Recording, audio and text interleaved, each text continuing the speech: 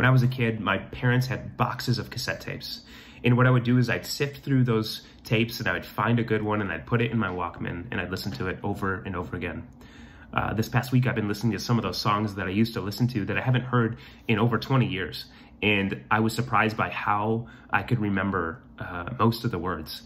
And I was more surprised by how the emotions and the memories that I used to have at that time frame immediately came back to me when I listened to those songs.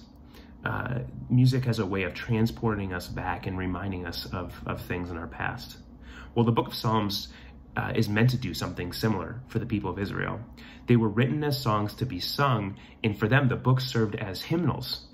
And when they sang the songs, it was meant to elicit different memories and emotions about what God has done for his people.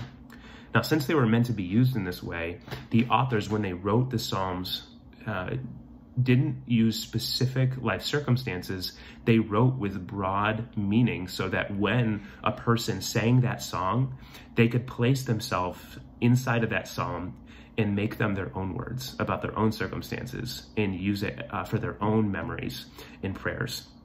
And so that is what we get to do today when we read the Psalms ourselves. One of my favorite Psalms growing up was Psalm 42. It starts with a deer panting for water. And it says that as the deer pants for water, so my soul thirsts for the living God. As you continue to read that psalm, you realize that the person who wrote it is in deep distress. It's not a happy song, but it is a hopeful song.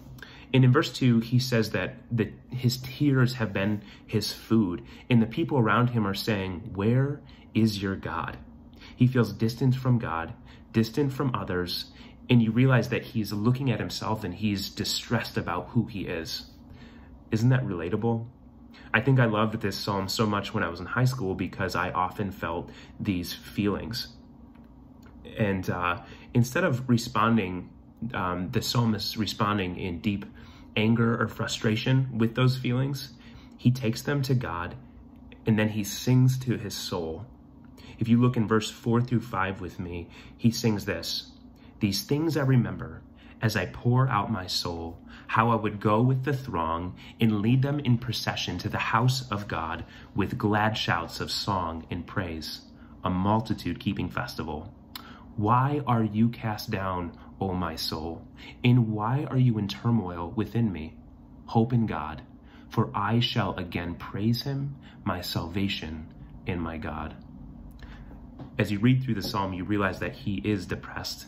He looks around at his circumstances with sorrow. He looks into himself and he finds fault, and he seems hopeless.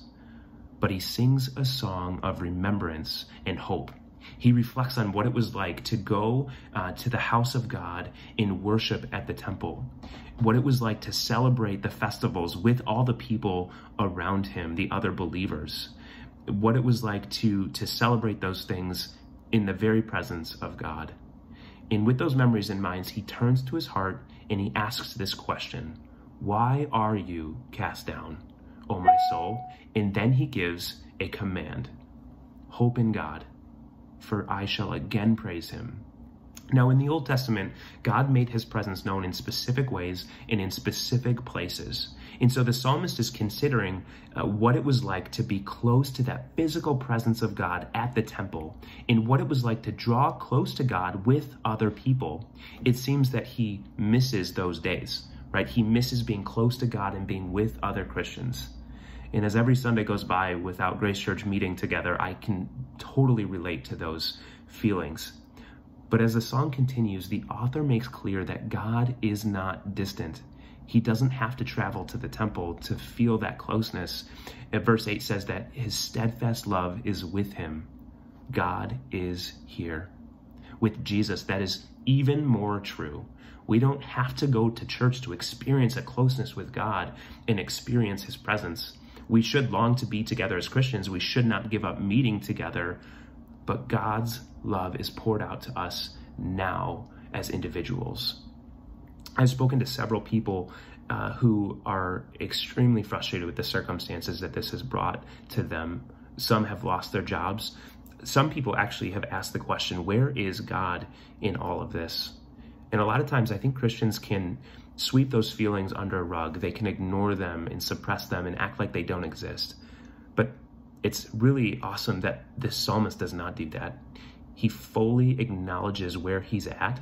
He says those feelings to God. But what he does is extremely helpful for us today. He sings to his soul.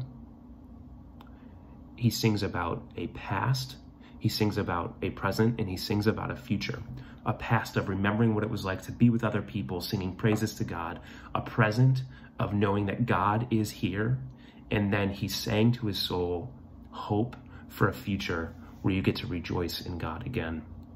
Today, I encourage you to make this your prayer and a command for your own soul. Read it like a song that elicits memories of what God has done for you in the past. And no matter what your life circumstances right now, I encourage you that you would make these commands for your own heart and remind your heart of these things. God is here. Hope in God. You will sing his praises again because he is your salvation. He is your God.